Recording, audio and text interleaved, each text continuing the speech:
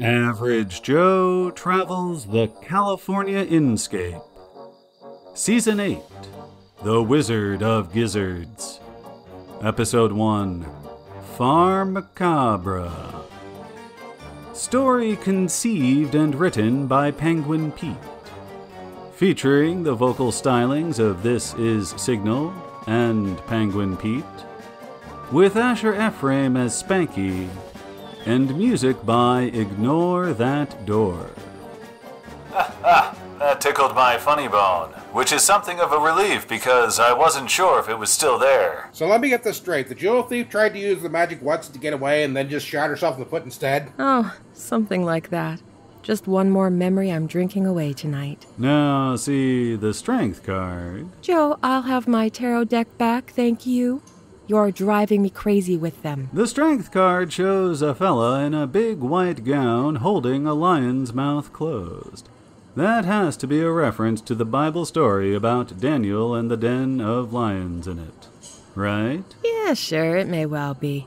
I'd be happy to lend you one of my doorstopper manuals on the topic when I get back to the office. I'd rather not read the book. It'd rather drive you mad. Roy, another round, buckaroo? Or are you still trying to keep up? Spanky, you're on. I'll order us another bottle of rye.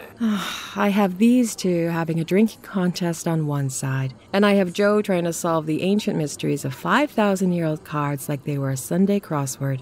Jack, take my cards back, will you? Now the Tower card. I've seen this one before. Is that the Tower of Babel in Genesis? Or does it represent one of those Gideon knocked down with his trumpet blast? There, Joe, you see what too much Sunday school does to a guy? Hey, Joe, listen to this. Ann told me a verse she quotes when she was telling about the prosecution case I had. I argued the odd angle and won. Ann, what was that verse again? Proverbs 28:1. The wicked flee when no one pursues, but the righteous are as bold as a lion. Yeah, that one. Yeah. The defendant I had, the witnesses saw him duck away into shop when two cops came to the intersection. 2 minutes later, he knocks on the bank. See, normal people don't shrink away from a cop. They go window shopping. They go on with their business. This guy didn't want the cops to see his face. Witness saw him do that. Bam, premeditation. But that's the verse that Ann said. Yeah, citing the jury. Now, come on, Joe, get Bam back her cards. Come on. Before the eldritch light of ancient knowledge dooms you. Fine. Here you go. I'll buy my own deck. They're a nickel a pack over at the Magic Eye. I'll put 'em to good use with, snappy card tricks. I always wanted to build a house of tarot cards right on top of a Ouija board. Just to see what happens. I heard that a telegraph operator put his Morse key on a Ouija board and got telegrams from the spirit world. So, Ann, I guess what Joe seems to be getting at, if I know my Joes, he's surprised that the affinity between Christianity and the occult exists to such a degree that a witch would quote the Bible. The Bible, and 100 alternate versions, and the scribbled verses it's assembled from, is just one more tome of esoteric literature. Some of it occurs in other works. Some of it differs. There's even a witch in the Bible. What? Where? Was this something condemning them? Oh, far from it. She was a strategic medium. First book of Samuel. King Saul is at war with the Philistines, and he's trying to seek spiritual guidance to win. He prays and prays to the Hebrew God. No answer. He finally consults the witch of Endor to summon the ghost of the prophet Samuel. Endor? That sounds like a huge forest teeming with hunting targets. Wait. Did this witch actually help Saul? Well, she did what was asked of her. Saul received a vision from the ghost of Samuel, who told him, "You're out of luck, Donald Duck." The Philistines mopped the floor with Samuel's army.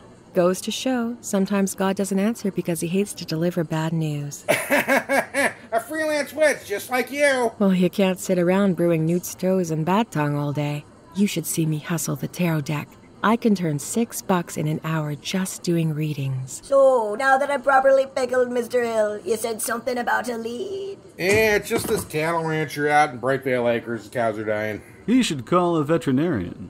There, I solved your case already. I didn't even see him get out of his chair. Amazing. I tried the vet. They tried a dozen vets. They're all stumped. This guy's a big shot out that way. Mr. Maxwell Mattock. Been herding cattle and family business since I don't know. Their family goes back to the 1800s. Anyway, he thinks it might be witchcraft. I swear he's not in that. He's just ruled out nearly everything else. Well, you can use witchcraft to kill a cow, I guess.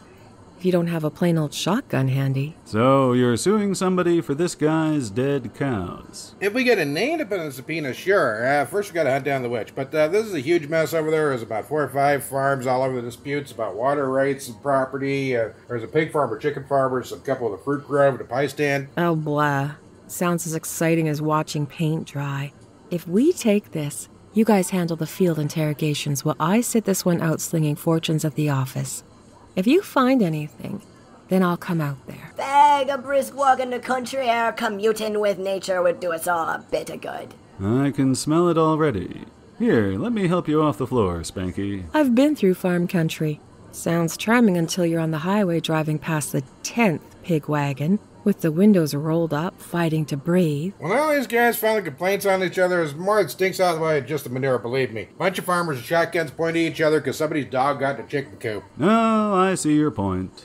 Me and Spanky will do the field work and see who has beef with this Mr. Mattock. I bet you can milk this gig for more puns than that, Joe. Why, I could keep going until the cows came home. So that was how Spanky and I ended up touring Brightville Acres, California, an incorporated township that was woefully lacking in infrastructure. It was unusually hot and muggy for this early Indian summer season, and the heat just made the smell from the livestock even worse.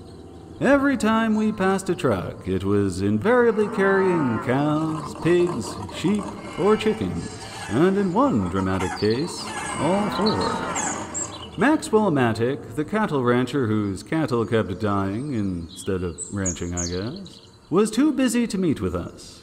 Instead, his ranch hand, Mitch, showed us around the property. It was a perfectly normal cattle ranch, but a bit sprawling and with a bit more dead cows than I'm sure they hope to have there generally. After our tour with Mitch, Spanky and I set out on a walking tour of our own around the perimeter, looking for signs of recent trespassers. That took us hours in the hot, sweaty afternoon. Anne had been wise to sit this one out. She's not a country girl, or at least so she claims, and she wasn't missing a thing so far. Spanky and I decided to check the local rumor mill to get to the bottom of the witch story. Where else to visit but the local general store? It was perhaps the only retail business for miles around. I went in to chat with the proprietor while Spanky took a cat nap in the car. Or, considering his size, perhaps something closer to a rat nap. Well, howdy, stranger. Just passing through? What can I get for you? Oh, nothing, thank you. Except perhaps a bit of your time. I'm in something of a nosy mood today, and I have a lot of questions to ask about the farms out this way. Right, well, I'm not too busy here. What did you want to know? Oh, local disputes, fighting over irrigation rights, controversies over who has the comeliest farm lass, stuff of that sort. We got those, I guess, as much as any farm community. There's 2 main ones that are bickering.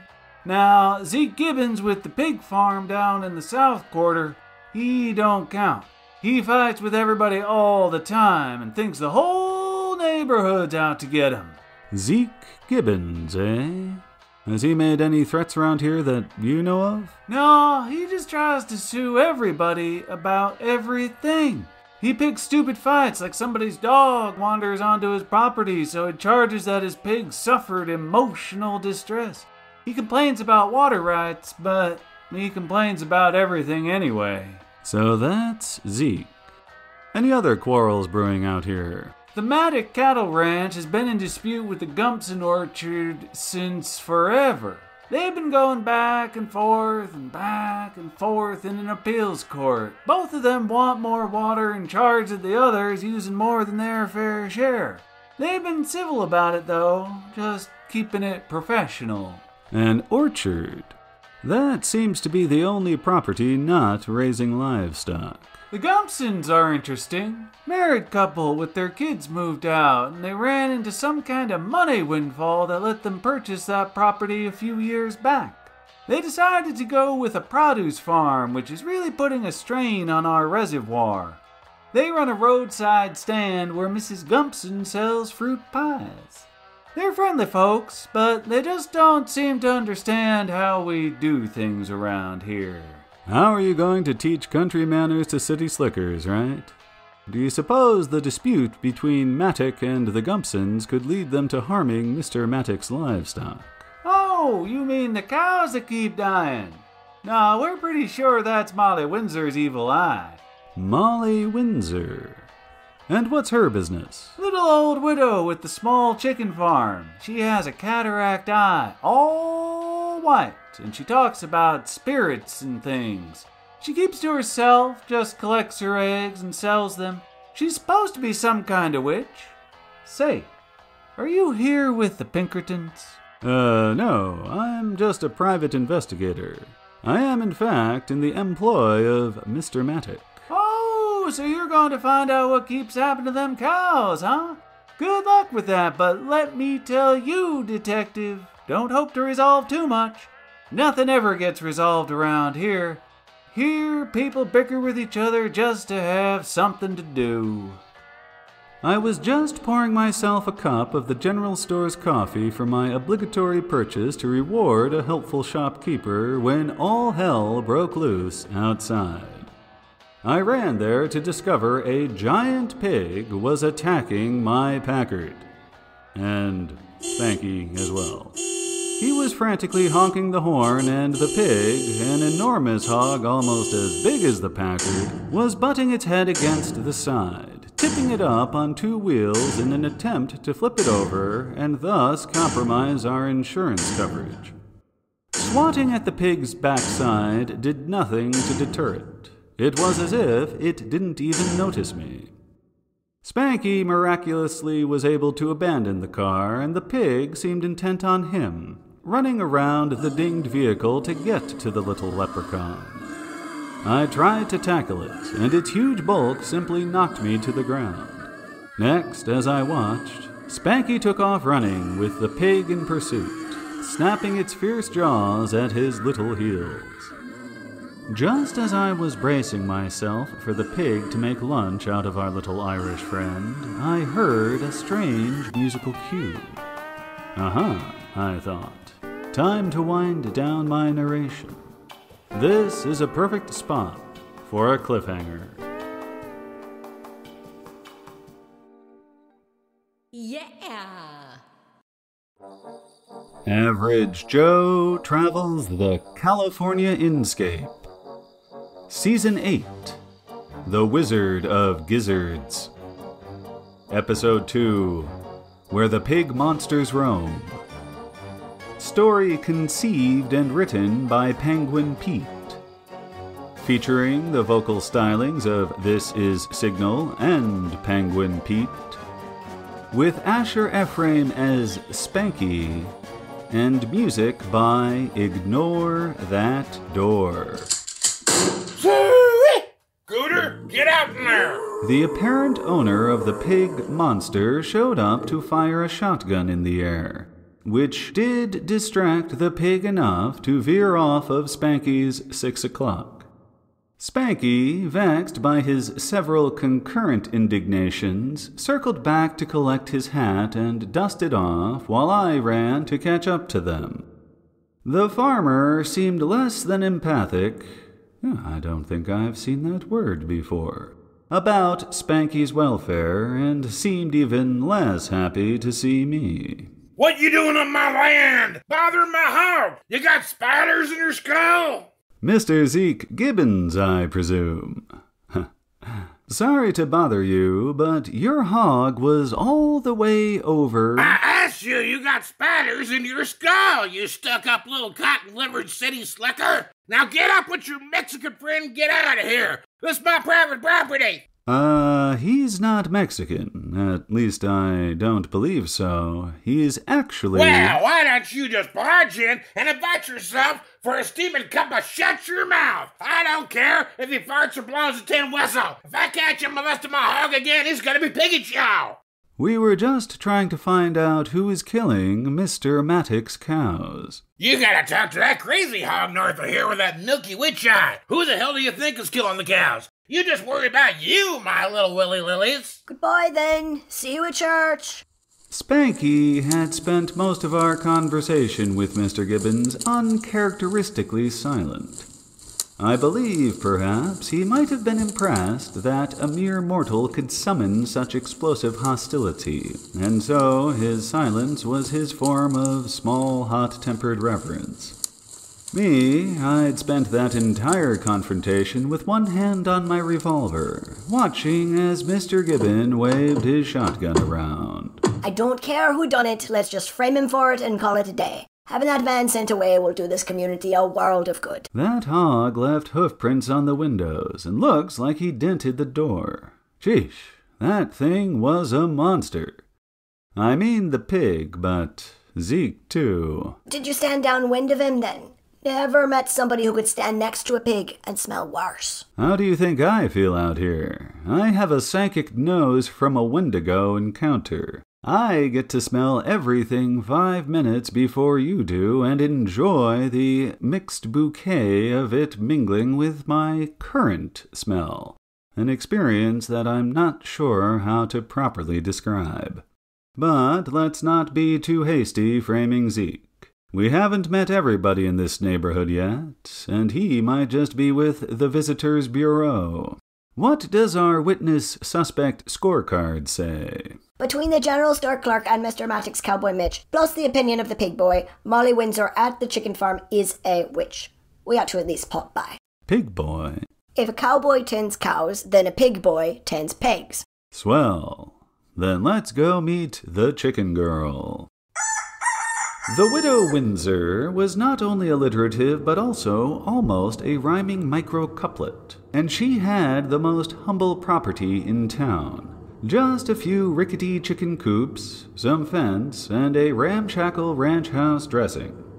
And a ramshackle ranch house. It didn't take us long to ascertain that the chicken girl was not home. I walked around the cottage periphery, peeking into the windows, and Spanky stood on my shoulders to spring up onto the roof for a peek into the attic windows. After he saw what he saw, and I saw what I saw, we figured that there was probably a very good reason to call Anne after all. So let me get this down for Anne. We saw a stuffed goat head, black wax candles, some kind of altar or shrine. I think I saw a painting of Old Scratch on the wall. I think what that was a Schroeter. And she has bins of mushrooms growing in the kitchen. Anne could identify them. What luck to have a botanist on the team. Say, I heard you once accidentally mistook Anne's herbal tea blend for coffee and drank it. What was it like? Like lying flat on my back on the floor for about 2 hours, seeing stars through the ceiling.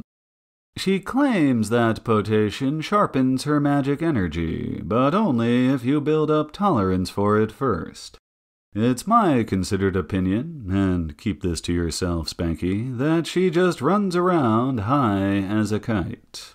Give me a nip off that flask of scotch you carry around. Let's find a payphone. Ye old faithful general store in town had a pay telephone. Anne agreed that she'd better come see for herself. Oh, darn. And here me and Starwing planned a girls' night out tonight if you didn't need me. But you're right. It does sound like Miss Windsor is practicing something. Are the mushrooms red caps with little white spots by chance? Amanita muscaria? No, they're kind of brownish. Dark, tawny brownish with white spots like the regalia? Light golden brown like gallerinas? Do the stems look like they taint blue? Anne, I'm not going to try to identify mushroom species over a telephone. Well, we shouldn't jump to conclusions if she's just trying to make something like lion's mane for her memory. Under her stuffed goat's head and portrait of Satan? Oh, Right.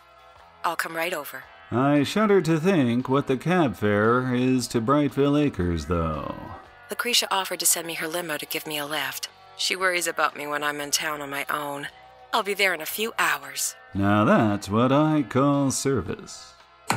Spanky and I grabbed lunch at the general store, which had a small lunch counter where the proprietor served cold-cut sandwiches.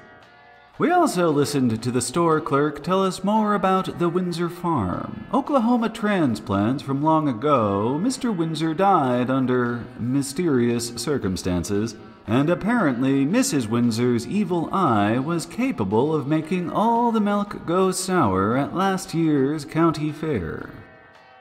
One item nagged me about Mrs. Windsor. Nobody had mentioned animosity between Windsor and Mattock. The Gumpson fruit orchard had quarreled with the Mattock ranch, and of course Zeke and his giant hog were everybody's enemy by all accounts. But what motive could Mrs. Windsor have? Besides the witch rumors, the only other reason to suspect her was that her property was closest to the Mattock ranch, right across the country highway. After finishing lunch, Spanky and I amused ourselves by browsing the store's comic racks. The general store was right in the center of town, so it made sense for us to wait for Anne there.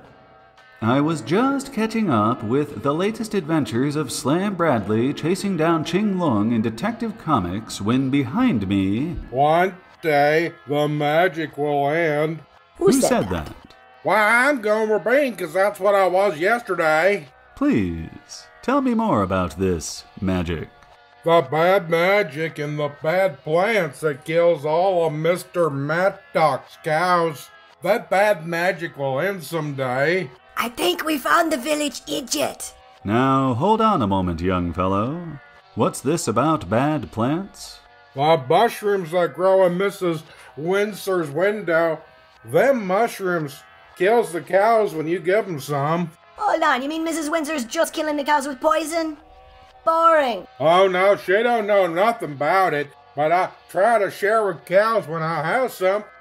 Magic mushrooms, they make you have funny dreams, but I guess too much magic kills cows. What? You're just feeding these mushrooms to the cows? What kind are they?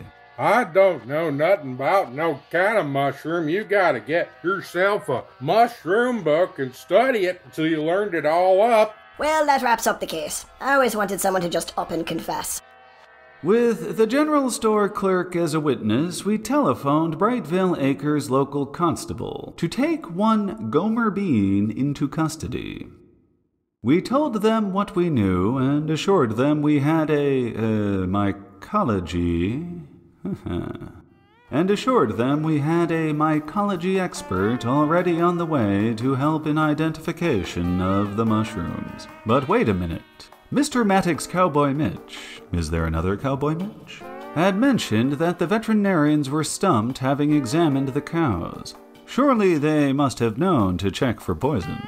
Who knows, maybe they can't test for mushrooms. But you know, I feel it too. This case seems like it is over too quickly. Indeed. A little too quickly. I suspect that we're not even halfway through this case.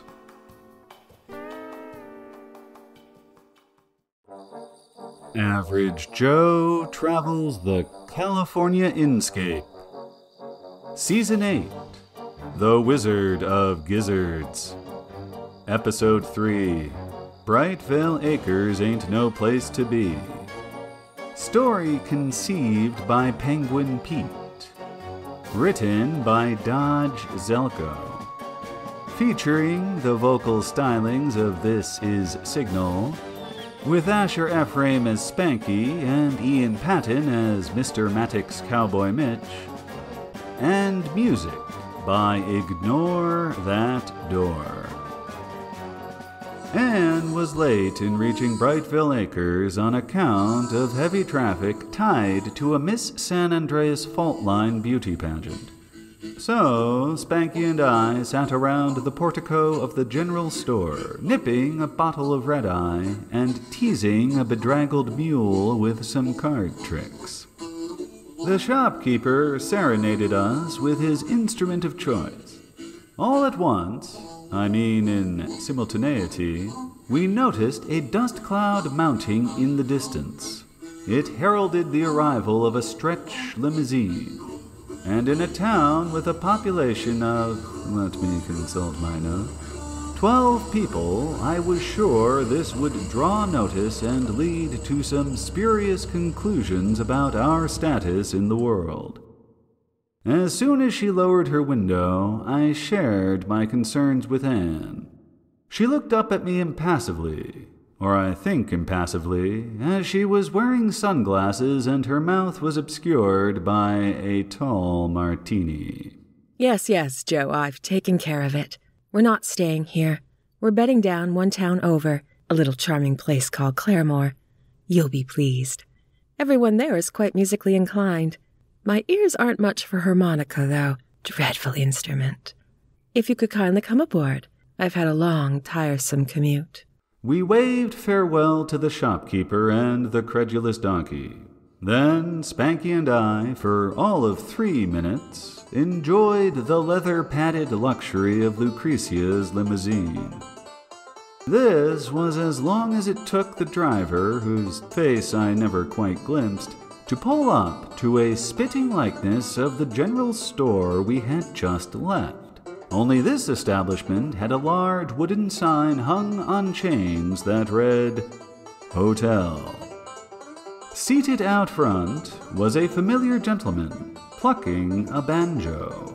Well, howdy! Steady on. You haven't happened to have a twin, do you? One town over, knows his way around a harmonica. No, sir. I run this here hotel, too, 'longside the old Brightvale General Store. Couldn't help but overhear that you folks were headed this way and that the lady wasn't taken to my tin sandwich. So I reckoned I better rush over and be hospitable, if you follow me. Apparently we had followed him. But when did... Spanky, Joseph, be a couple of darlings and help me with this luggage. Once we were installed by the county's most expedient entrepreneur into a pair of adjacent suites, the 3 of us turned in. The rooms were identical in every way. There were horseshoes over the doorways, longhorns over the headboards, and headshoes over the horse-longs. There was, regrettably, only one bed, and I quickly became amazed at how so small a body could occupy so much space. I awoke early, mere seconds before the neighborhood rooster, with one of my legs dangling off the mattress. Spanky was sprawled out like a starfish, muttering in his sleep. I ain't signing this without me lawyer. Jack Hill. Look him up, or lick ours. Tosser. Guys, Scarlet for your ma! Joe, Spanky, are you decent? We've received a telegram. Having slept in such close quarters, Spanky and I were decidedly decent, and so told her to enter.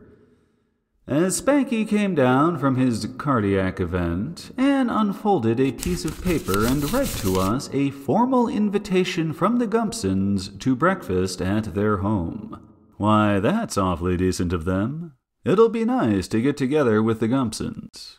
Remind me, who are they? They're the orchard keepers, the city slickers, the ones the Matlocks are in a heated dispute with. They're what they'd call the key players, Joe. Do forgive me, I haven't had any coffee. With the promise of a home-cooked meal to look forward to, we made ourselves presentable. Rusty brown water screamed from the showerhead, scouring our every cleft and cranny like a deranged washerwoman armed with a pad of steel wool.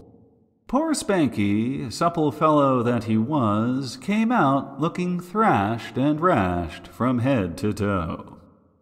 I thought I had better dip down to the lobby and ask about a telephone. I wanted to check in with Mitch, the cowhand, or better yet, Mr. Maddock himself if he were available, and relate the strange confession we had received last night from Gomer Bean about him feeding mushrooms to the cows.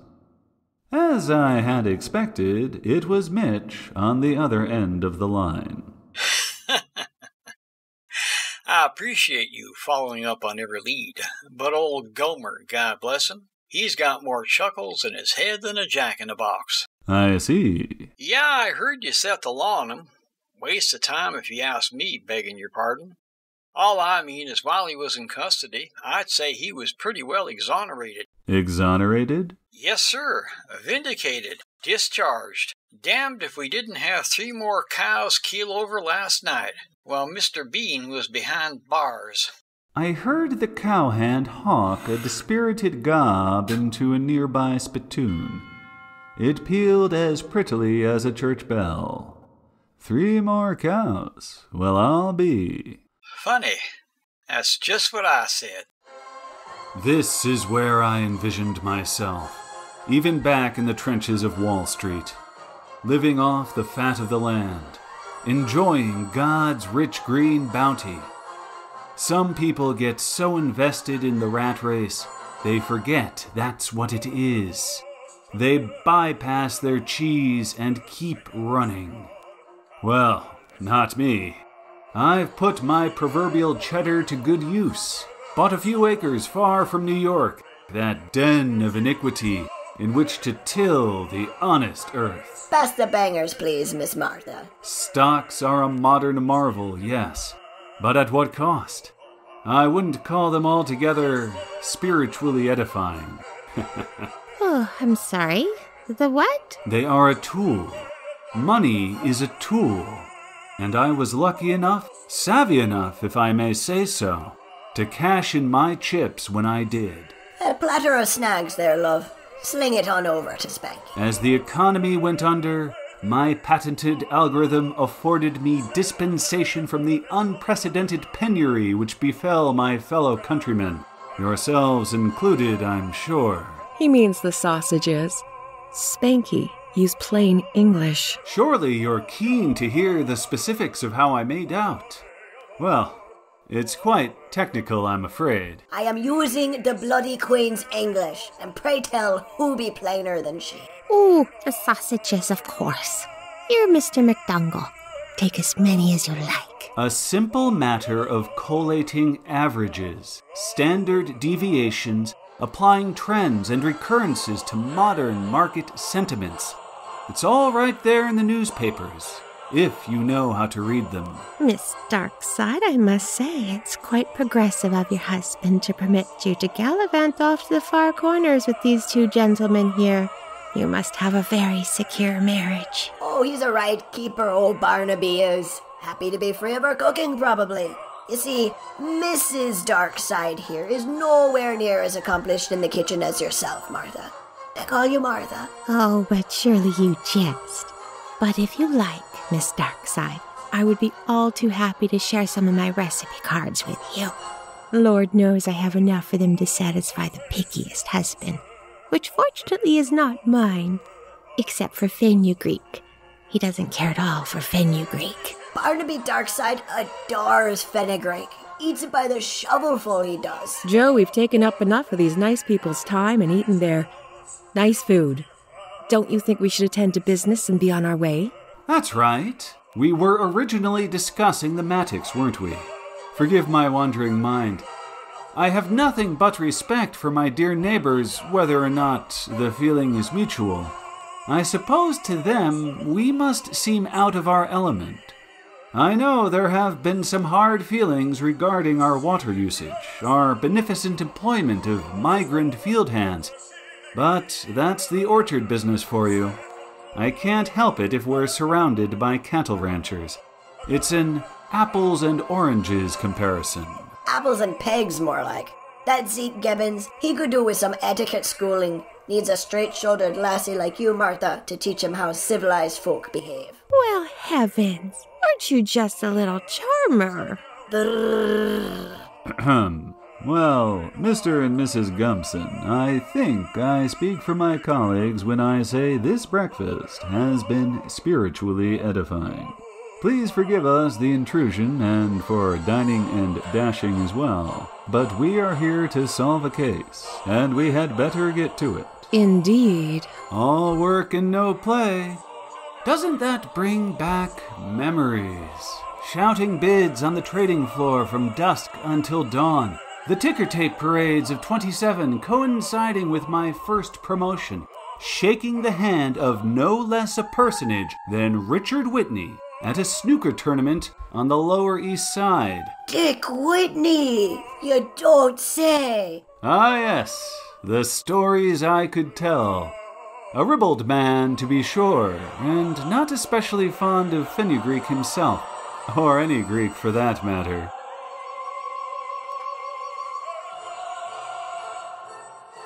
In all my years as a private investigator, even as a soldier, I had never been more eager to extract myself from a compromised situation. The air outside smelled sweeter, pickled with pig, what have you, though it was. I could at last hear myself think.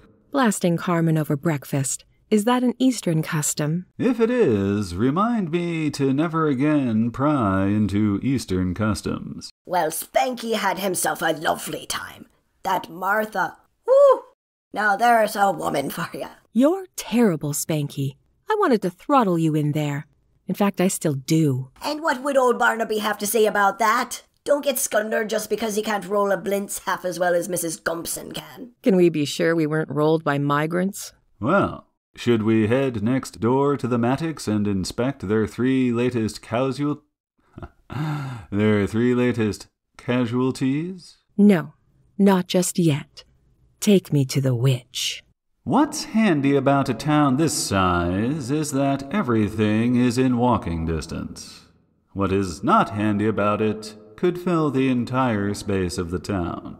But, that said, we only had to hoof it a quarter-mile to reach Molly Windsor's cottage, with its gap-toothed fence and tumble-down coops, its squeaky weather vane, and its overall air of chickeny diabolism. This time, the emaciated old slattern, I wouldn't go so far as to say that, was there to receive us. Only the thing was, she quite reminded me of my grandmother, God rest her soul. Sweet and guileless, far from slatternly. I told you I wouldn't say that. In fact, plump as a cherub, rosy-cheeked and winsome in her fluffy pink bathrobe. She showed us inside, offered us tea and cookies. I was much more at ease here than I'd been at the Gumpsons. But such is the trickery of a witch. I know of what I speak. I decided I had better stay extra vigilant. No tea for me, Ms. Windsor. I never drink on the job. I'm afraid we're here on rather severe business. Homicide. No, it's not. What's Latin for cow? Whispers of some occult maniac running around, hexing Brightvale out of all its heifers. But I suppose you wouldn't know anything about that. Would you? Spanky took my cue. He puffed out his chest and cracked his wee knuckles, fixing the Windsor harridan with a beady eye. I see Dodge has found a thesaurus. Please take a seat. Take whatever strikes your fancy. As you see, I have quite an assortment. Wednesdays are my baking days.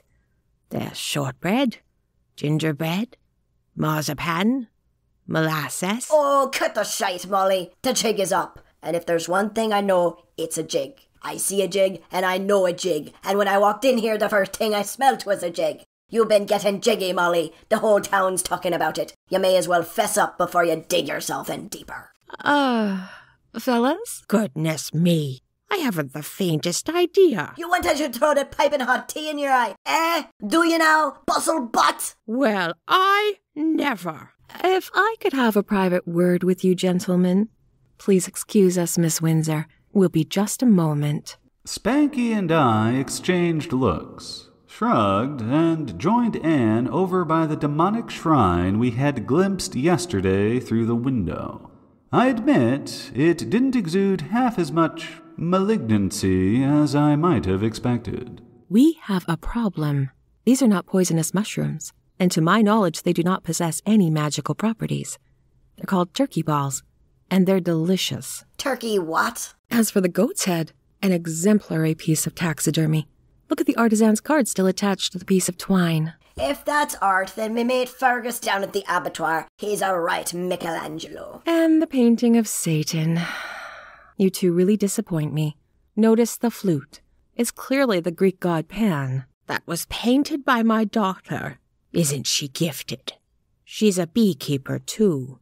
Made me those nice black candles. Quiet, you. Stay back and keep your hands out of that bloody apron where we can see them. Speaking of bloody, Anne, how do you explain the sacrificial altar, Just a cut-in board, is it? Just doing a bit of, cooking, is she? Making a nice stew with these turkey tongues? Well, why not? Look, here's some sage, garlic, a peppermill. Have you ever heard of the dark arts requiring a peppermill? Could be anything in there. Could be baby's bones. No disrespect, but I'm not sure you're seeing the forest for the trees, being a witch yourself and all. You best let me and Joe handle this. I hate to say it, but we may have rushed to judgment on this one. You two have persecuted this old widow enough. This is a dead end. I'd bet my professional reputation on it. Oh, blimey. I guess tea and biscuits are off the table then, innit? Lavishing poor Molly Windsor with our deepest apologies, we beat a sheepish retreat back to the center of town, where I bought a pack of smokes and a newspaper and tried to clear my head. Spanky was playing peekaboo with our old friend the bedraggled donkey. Anne went off to place a telepathic call to Lucretia and solicit her advice. I think she may have been losing faith in her longtime business partner's prowess, for which, at this time, I couldn't exactly blame her. Right there, on the front page of the local Gazette, was a pertinent story about the Mattick versus Gumpson lawsuit. The plaintiff was maintaining that the coming and going of migrant workers to and from, as comers and goers go, the Gumpson orchard in conjunction with excessive water use added up to, quote, a detrimental nuisance, and that the Mattick's cattle, as a result, were suffering. I did not quite see how the Gumpsons' arrogance and exploitation begat dead cows. Not yet, but it did get me thinking. I ran my thoughts by Anne when she ended her, call. If the Gumpsons are really being so wasteful, drawing that much water, then where does all the runoff go? You're suggesting we spend the afternoon doing what? Sniffing around dams and ditches? Okay, fine. Whatever keeps you two from accosting more grannies is an acceptable plan to me. Speaking of which, where is that little bruiser gone anyway? So, with myself undergoing a long, dark night of the soul, and Spanky nursing a hoofprint below his right eye, we wended back to the property line between plaintiff and defendant, Mattick and Gumpson. Twilight purpled the sky. Soon we would be forced to recess. We came to a 2-stage drainage ditch. It held no water at present, but was muddy underfoot and crawling with plant growth. We followed it to the mouth of a cavernous culvert that disappeared into a hillside. The air inside the culvert seemed inky blue. Nearby, an owl hooted. Dry leaves rustled in the wind. I lit a Lucky from my fresh pack and kept the lighter burning. It guided our way through the culvert, which began branching out into a labyrinth of slimy subterranean sluices, like the root system of some ancient tree. Joe, I've got a bad feeling about this. In saying this, she was giving voice to what my nose was telling me. That we had better turn back, lest we meet the same fate as those 2 tardy unicorns booked in steerage on a certain ark. The metal walls of the tunnel were trembling. A far-off white noise quickly escalated into a thunderous roar of white rapids. We ran, knowing it was fruitless. A peculiar sensation, to be cartwheeled off your feet, flushed like an unmentionable into the spiraling bowels of the netherworld. I half expected to wash up at the sandaled feet of Hades, or Poseidon, or perhaps somewhere around Sausalito. Any of those would have been preferable to our actual destination. Behind enemy lines, on the pig-infested property of one Zeke Gibbons. Average Joe travels the California Inscape. Season 8, The Wizard of Gizzards. Episode 4, Live in La Cerda Loca. Story conceived by Penguin Pete. Written by Jimmy Luego. Featuring the vocal stylings of This Is Signal, with Asher Ephraim as Spanky and Ian Patton as Mr. Mattick's Cowboy Mitch, and music by Ignore That Door. Only once before had I felt this keen a sensation of imminent doom. Not when I braved demons and fire during Anne's hunt for a Templar chastity belt. Not when I was mauled by a demon goose. Not even when my hometown was overrun with cultists and unearthly pumpkining. It was just after uttering an awkward I do in City Hall beside my first and only wife. Granted, the hum of passers-by was a nicer chorus than the death pigs I was presently hearing, but in hindsight... A gooder! I got smashed tasty morsels for ya! Get it, boys! Happily distracted from my ill-timed reminiscence, I took stock of the current menace standing altogether too near Spanky and me. There was Zeke, eyes flaming, with a pitchfork in one hand and shotgun in the other, and around him a swarm of snarling swine. I reflectively reached for my pistol, but, like the rest of me, it was soaked through. Spanky espied my troubled expression, and then the surrounding beasts. I've got a bad feeling about this, Joe. Funny, that's just what Anne said before something terrible happened. Let's book it, Spanky. To the horrible cries of Sui and the accompanying hungry grunts, we turned tail down the only passage we could find which did not lead to piggy doom. Crushing terror forced us forward, and not even the realization that my fresh pack of Luckies was irreparably soaked slowed me down. It's too dark. Oi, watch where you're fleeing. Apologies, Spanky, but I'm somewhat out of sorts at the moment. Don't you have your stone on you? Who knows what terrors lurk ahead?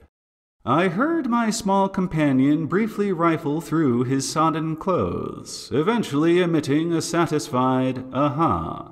Then, with a breathless incantation, I saw that his magical stone was indeed upon his person, and, coming from a superior manufacturer than my generally reliable Calibri, proved its arcane powers of illumination.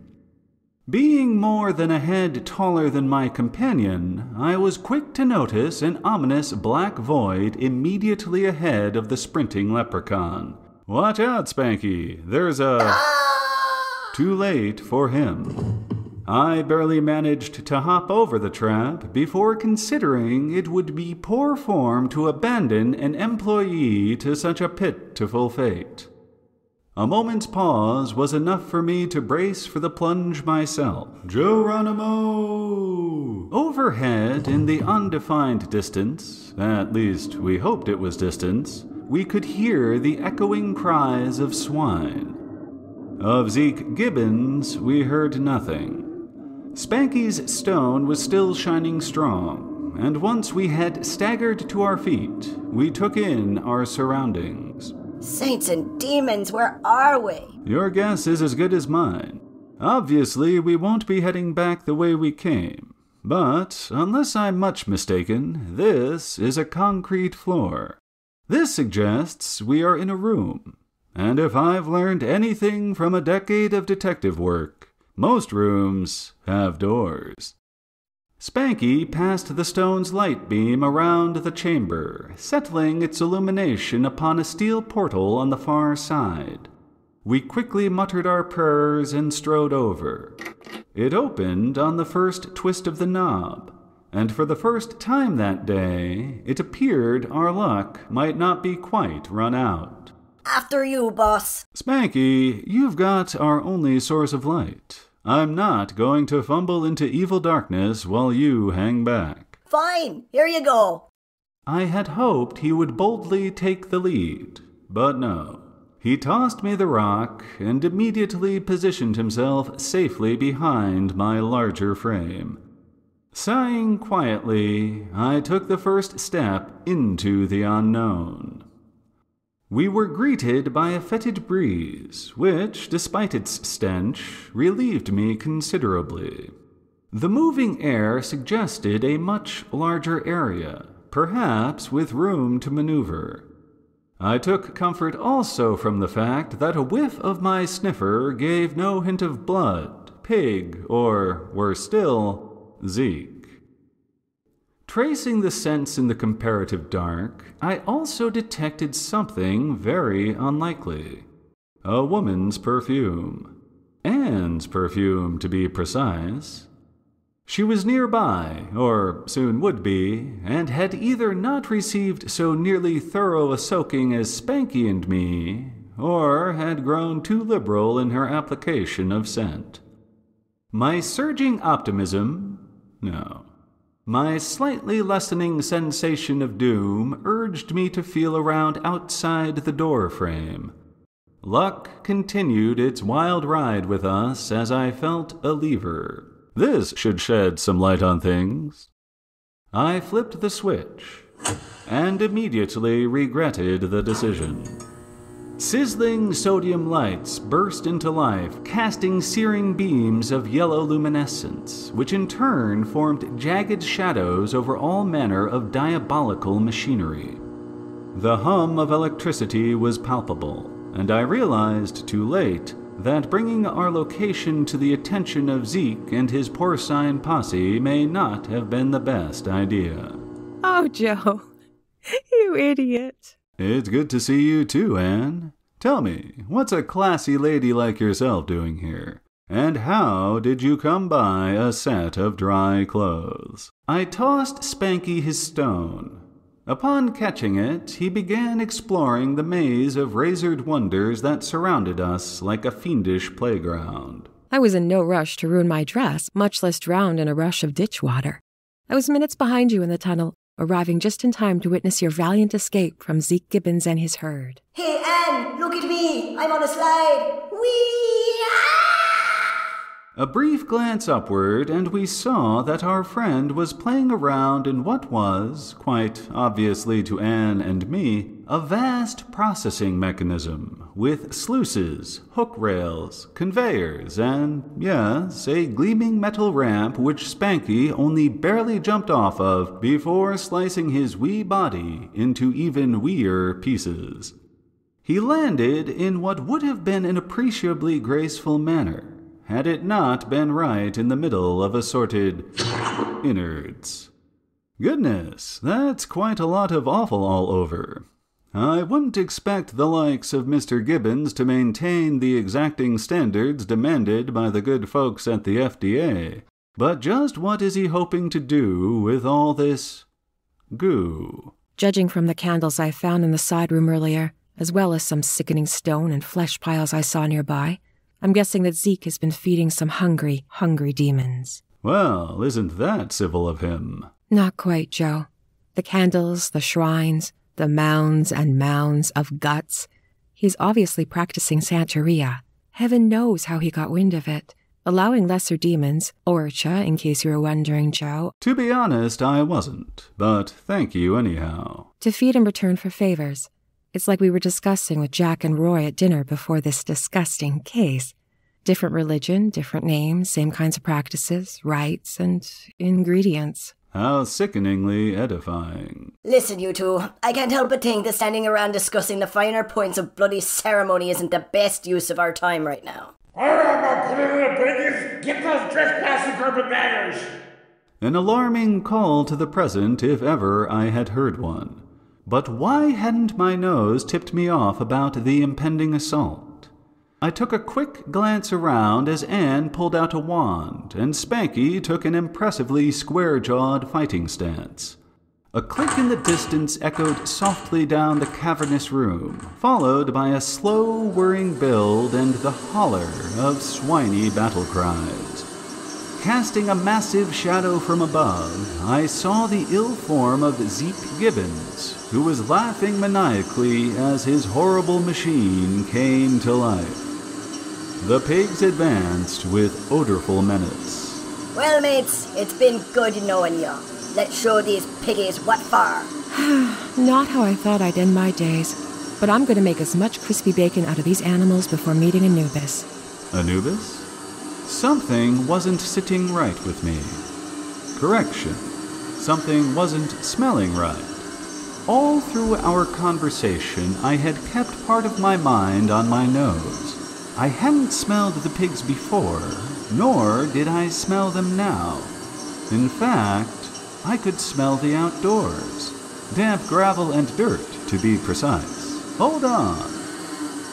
They held, giving me looks that sent my mind and eyes racing, scouring the yellow-lit crannies and far walls. And there it was, a door. A door I had ignored. Follow me, team. I hoofed it to the far side of the Death Factory, with a slightly confused Anne and Spanky right behind me. The grunts toppled down toward us, and Zeke, who saw I'd seen what I'd seen, emitted a surly growl before taking pot shots at us with his weapon. Reaching what I prayed to be the exit, I bashed bodily into the barrier, smashing the door forward and nearly ripping it off its hinges. A corridor, a flight of stairs, a corridor, a turn, another flight of stairs, and then a gate. Spanky immediately slid to one of the handles by the floor. I grasped the other, and with a mighty heave, we rattled it high enough to slip under and into the great outdoors. Anne was mindful enough to slam it back down behind us, just in time to stop the ravenous monsters dead in their tracks. We sprinted to the road, then from the road to the hotel. Well, howdy! What can I do you for? I managed a friendly wave and breathlessly strode past the kindly clerk to the pay phone, immediately dialing the station where we had sent Mr. Bean off to the previous day. Good afternoon, Constable. Please take me on my word, but we need you to send whoever is available to the Claremore Hotel. Thank you very kindly. Just what is going on, Joe? Aye, the swarm of deadly pigs is well locked in their master's grounds, and there's no way a copper's gonna believe a cock and bull story about Santa Rio. Running for your life from a posse of furious boars is a marvelous way to clear the mind, cutting out a path for some powerful deduction. Get to the point, Joe. And it had better be a good one.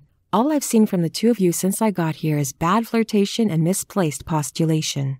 It's elementary, my dear Darkside. The astronomical water usage, the migrant labor. There's more to that orchard than meets the eye. I admit that I was not entirely certain where I was going with this, but for the time being, Anne and Spanky gave me the benefit of the doubt. While waiting on the municipal reinforcements, we had some coffee, and Spanky and I did our best to dry our clothes as we huddled by a cast-iron stove which dominated much of the lobby. Huh. You know there's nothing actually burning in that, right? Hush, Anne, hush. Now there's a good girl. You just let Joe and Spanky be. Back to that, eh? A few officers arrived just as Anne was mustering what would have assuredly been a withering put-down. I explained our situation, describing our culvert encounter in the broadest terms, and we all zipped over to the Gumpson estate. After the unpleasant breakfast earlier that morning, it was with considerable relish that I observed Mr. Gumpson's veneer collapse into panic. What might have worked out as a mere friendly visit from the policia quickly became an impromptu raid, as Mr. Gumpson fled from his front door, giving the officers an excuse to scour the property. What they found was amazing. Cannabis. Acres of the stuff. All tended by monoglot migrants. I volunteered translation as best I could, and we learned that the Gumpsons had been growing jolly green for some time.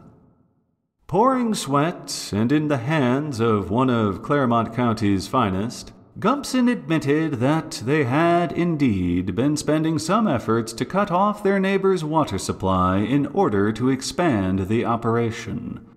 With hundreds of pounds of evidence and about as thorough a confession as any copper could hope for, Mr. and Mrs. Gumpson, along with the harvesters, were carted off to justice. Spanky will wait for you, Martha. Oh, shush. Serves those two right. It's too bad about the field hands, though. With a little luck, they'll just be packed off to where they came from. I suspect that the local authorities would just as soon not suffer the paperwork. And Spanky and I squished ourselves into the rear seat of a police cruiser, and we were taken back to our hotel.